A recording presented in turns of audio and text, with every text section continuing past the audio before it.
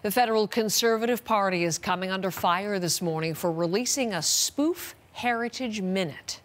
Some prime ministers were good, some great, but never had one been fined for breaking the law while in office. Until one day. So there's just a little snippet of the video that first came out on Saturday night, in which the Conservatives poke fun at Prime Minister Justin Trudeau and various ethical and conflictual breaches. Historica Canada is the nonpartisan organization that makes the famous Heritage Minutes in this country, and it is demanding the party take the video down. It's not ruling out legal action if it does not.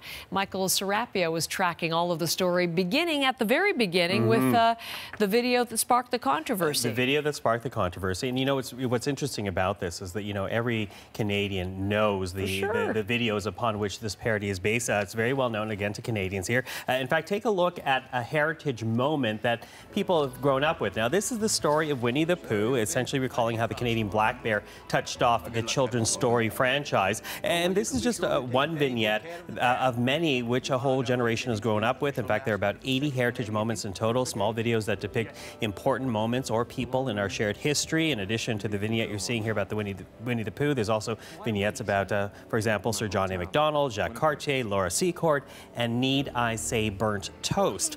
But in comes, this past weekend, a Conservative parody. You see it right here, a very partisan video that borrows heavily on the feel that makes heritage moments unique, and the organization behind these moments is not happy. Let's take a look one more time, a bit more of the Conservative parody that was posted this weekend. We're just trying to reorder the thoughts. Canada had never seen a government break so many federal ethics and conflict of interest laws before. Justin Trudeau had made history, unfortunately.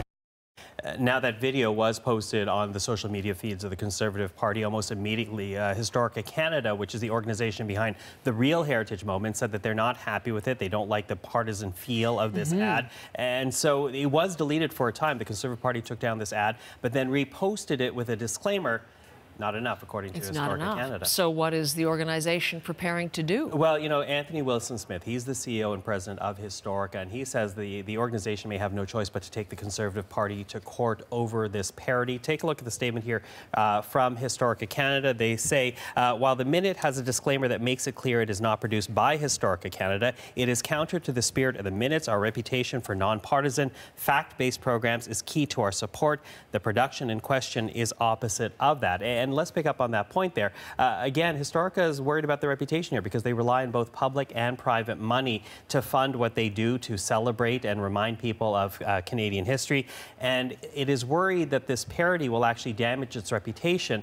And so on Historica's part, they want this taken down, but they say that if it's not, they may have no choice but to take them to court, because if it looks like they don't challenge the messaging, they might actually be seen to be supporting the messaging, and that is exactly what Historica Canada does not want. Okay, to watch to see if there's further movement on this today. Thanks very much. You're welcome.